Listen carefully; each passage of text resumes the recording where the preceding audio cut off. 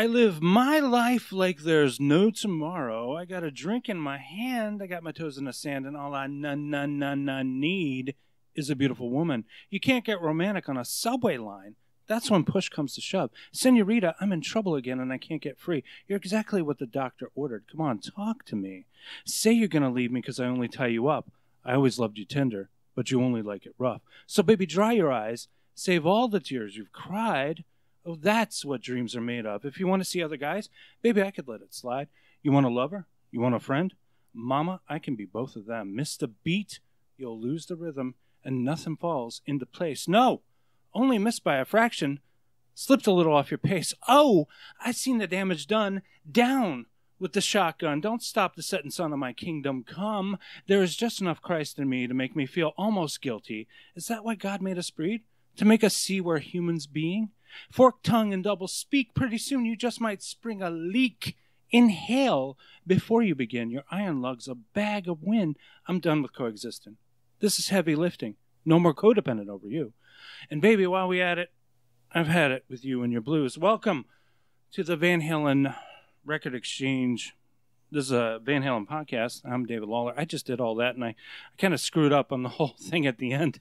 Well, let me say this. Number 2, I am John Froelich, but let me at least say this. I am proud, very proud, that you incorporated some Fire in the Hole lyrics right there. I figured you would appreciate the Fire in the Hole.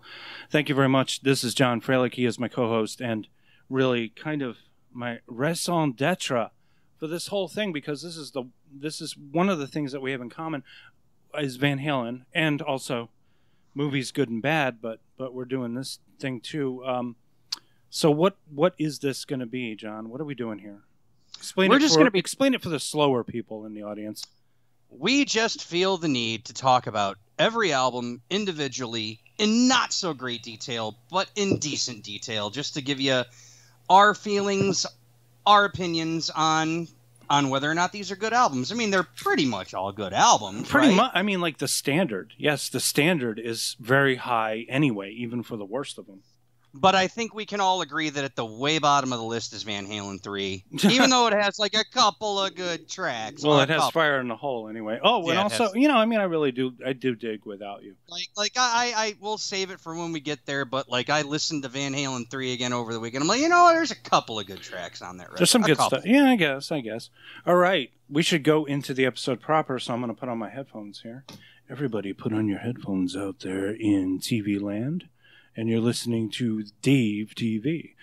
I'm Dave, by the way, in the Dave TV thing. We're talking about, this is the first, it's an unofficial record, but it's something that is on every bootlegger's shelf and every big Van Halen fan's cassette deck, or even, they might even have it on vinyl, because I remember a friend of mine had it from way back and gave me a copy, and I have a copy of it on cassette down in the basement, but I don't really go down the basement anymore. So I'm just looking at it on YouTube these days, but this is a complete zero, and we're not talking about the 11 tracks on it that Gene Simmons produced, but like pretty much the summation of all the demos at that point. And they were all good demos. I mean, there were a lot of really good, building blocks there. One of my favorite building blocks is like Mean Street and what's that other song?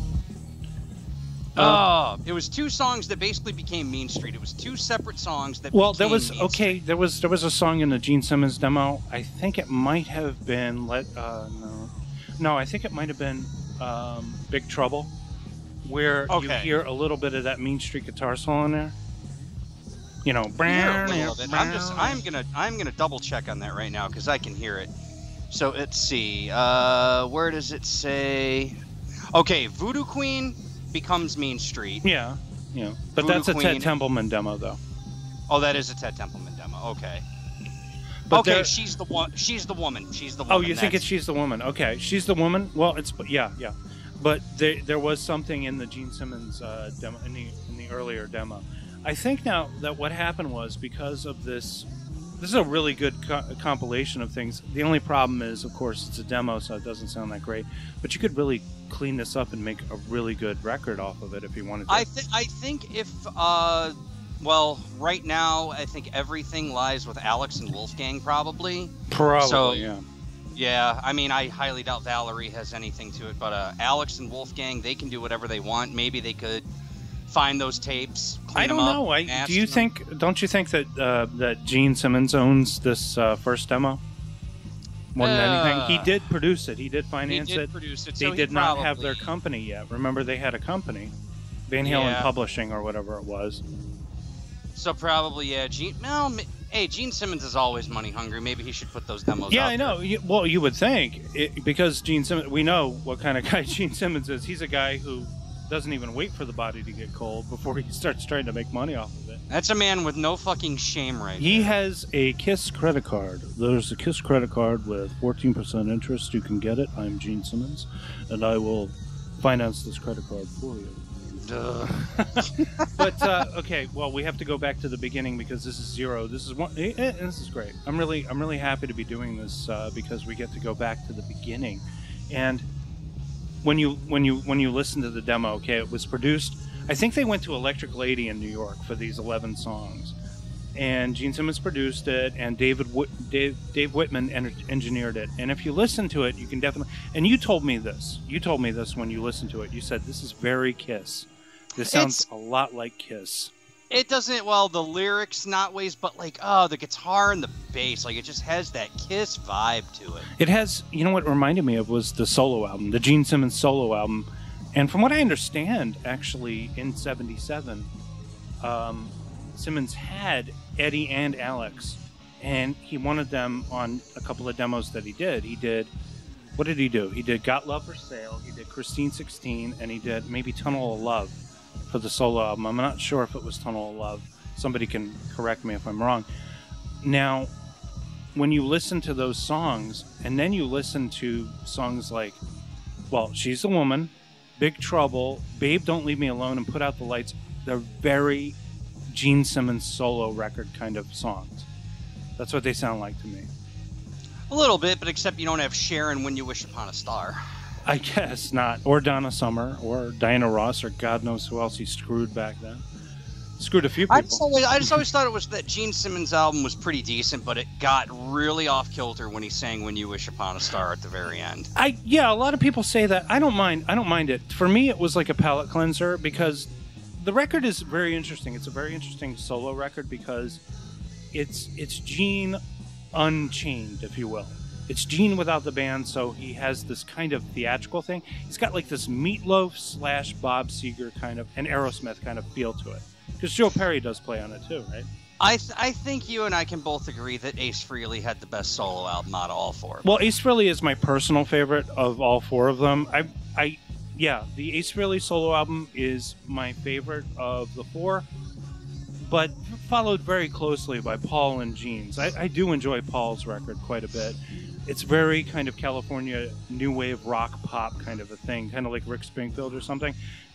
I think we can both agree that Peter Criss's is probably the least popular. Peter Criss's album is not that great. Like, dude, he got lucky twice and could sing. He belted out 2 good ballads, but was one of those guys who's like, "Don't quit your day job, dude. You're a better drummer than you're a singer. You're a drummer." Unlike Ace. Kind of like how Eddie Van Halen sang frickin' How Many Say I at the end of Van Halen 3, and everyone's just like, what the fuck, Eddie?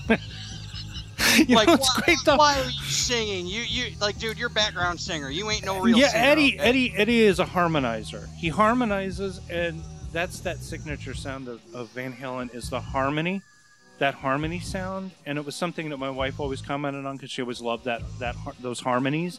And what that harmony... Eddie and Mike, man. Eddie and Mike on harmony are Eddie amazing. and Mike, it is Mike. I think Michael Anthony is the secret sauce of those harmonies. Because when you listen to him, he's like, he does that. He's the one who does that, thing.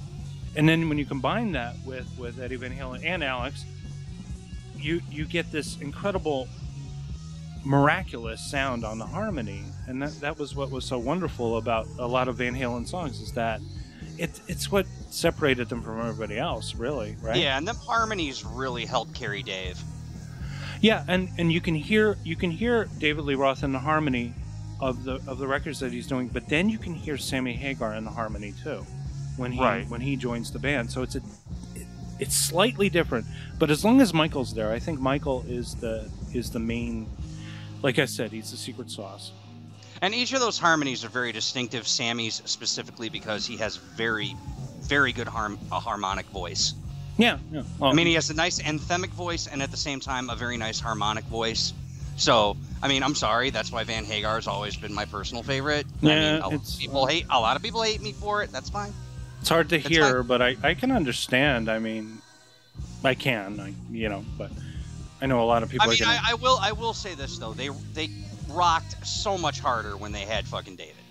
Well, yeah, I think it was probably because they had to do double duty because Sammy did play guitar when he was with them live. He would play guitar. He did, yeah, because what is it? Well, Sammy only played guitar a couple of times, but I know on the rhythm he played, there were a lot of songs. I think Finish What You Started was the only Van Halen song he ever actually recorded rhythm guitar on. Maybe acoustic, but we do know on the first album that David played acoustic guitar in Ice Cream Man, and I believe he might have played acoustic guitar in a little bit of what was it? Take Your Whiskey Home from Women and Children First. I'm not sure. Okay.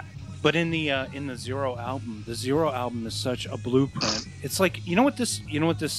I was just gonna say this is the blueprint for the first 4 Van Halen albums, which is 5 years. When you think about it, it's a 5-year plan. This record, because with the exception of House of Pain, which they decided to use, it's interesting that House of Pain precedes Runnin' with the Devil on this Zero record.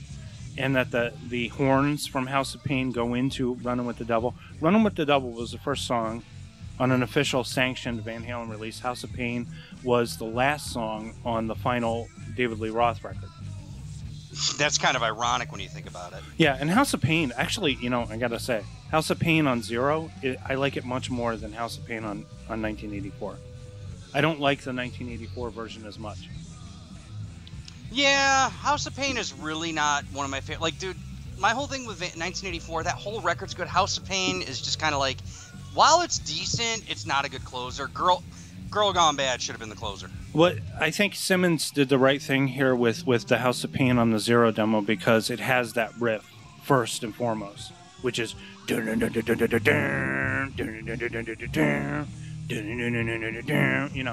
whereas the House of Pain on 1984 is a little kind of lost in the mix. It's not as hard as it should be. The one thing I've always liked about, after I heard Zero, I'm just yeah, you could really tell that after Fair Warning, they painted themselves into a corner with Diver Down. They did. You know what? That period between Fair Warning and Diver Down was their lost year right there because you feel like they didn't know where they were going at that point. And that's why Diver Down is mostly covers. It's more than half of the record is covers. They only had a couple of original tunes, and even those were just things they were kicking around in the Fair Warning years. Yeah, they even said that, the record company really wanted them to get an album out, and they basically said, okay, well, we only get this much it's okay, do covers, it's fine. We just want you to get a new album out there. That's why I said it felt like a contractual obligation album. Just get it out there. It's another album on the contract. Get it over with. And also, I think they might have been having problems because David Lee Roth wanted to be, I guess... He didn't like the synths. He didn't like synthesizers, and he didn't like outside projects, and he wanted to be more of a showman, a pop artist. And Diver Down is a very pop album. That's why Diver Down is really low on my list. And 1984 is also not as high as a lot of other... If you look at a lot of other Van Halen fans' lists, 1984 is number 1 or number 2 on the list. And that's probably because it was the most popular at the time. It was 10 million. That record sold 10 million copies, and the only other record to sell that many was the first Van Halen record. Mm-hmm. Which is interesting, too, when you think about it. And then 1984 consistently got knocked out of the number 1 spot because of Thriller. Because of Thriller. But at least Jump got number 1 single, so... Yeah, that's true. But that might have been the peak. But here, in this blueprint of a rock band, it's okay. The thing is, I don't know, for some reason over the years, the band members have kind of marginalized Gene Simmons' contribution to the band, but the simple truth is that he did spot them. He did discover them. They were playing at the Starwood. They had this gig. It was kind of like a residency almost at the Starwood where they would play. several nights a week, and they would just and apparently, I guess Gene Simmons was there, probably trying to bang a chick or something, and he discovered them. I mean, he's responsible for discovering them, so he brings them out to New York. He finances their demo. He produces it, and then it just disappears. Nobody wants to listen to him. Bill Aucoin, the Kiss manager, doesn't want to take them on. Yeah, and that, you know, that's really where it's like, dude, Gene's got so much pull. You'd figure he could get Casablanca, whatever spaces, Neil Bogart. Even Neil Bogart, yeah. Yeah, but Neil Bogart but they were dying. At that point, Casablanca was not taking on any more new acts because they were putting all their money up their nose at that point. If this was 76, they had already... Casablanca had hit because Kiss Alive had just came out. Yeah. And that was like... But back then, what did you do? What did you do when you made a lot of money? You got a big bowl of cocaine. And you just put it in the room and you had parties, you know? They were really bad. They were terrible. They were terrible at managing money. Yeah, they were horribly managed. Even I know that. I mean, then they became a disco label. Like, that was the other problem. I think, like, right after Kiss hit it big, they didn't want to sign a rock act. They just wanted to become this fucking disco label. Yeah, the only other... Which, in essence, makes sense. It makes perfect There was only sense. one other hard rock band on the label at the time, and that was this band called Angel. Do you remember them? No, I do not. That was... They had, like, one top 40 hit, but you can mainly hear them on the soundtrack of a movie that Jodie Foster made called Foxes. With I know that movie. With Sherry Curry, I think, is in it too.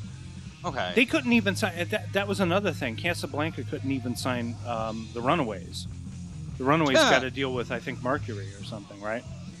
I don't even know the deal they got, whoever they signed with. But they were really... I thought it may have been EMI, for all I know. Damn, I got to look it up, apparently. Let me say. So do I. I mean, because I know Joan Jett was on EMI. That much I know. At least I think she was on EMI. The Runaways. Let's see what their primary label was. I'm not even sure. But Mercury, Rhino. There you go. Yeah, Mercury and Rhino. You were 100% right. It was Mercury. Also, Cherry Red, which was I think Kim Fowley's like specialty boutique label. They wrote a song that was originally going to go to the Runaways called Flaming Youth with Ace Frehley, I think, co-wrote it. And it was supposed to go to the Runaways. It went to Kiss for their Destroyer record.